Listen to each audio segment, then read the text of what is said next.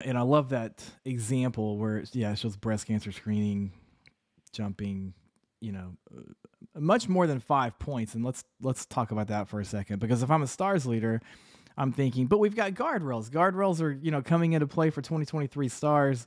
They're gonna keep this more predictable by themselves. They're gonna keep all these cut points from shifting more than 5 points or 5%.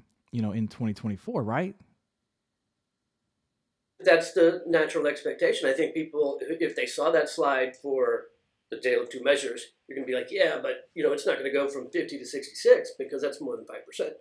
But the reality is that it absolutely could do that. And that's because when the way CMS has got it structured, when they're prepping for the STARS 2024 cut points, we're getting ready to apply that guardrail.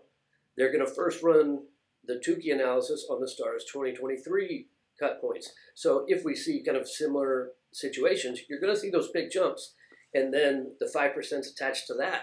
So I think the reality is the guardrails are applied, but I don't know that it's always going to feel like that.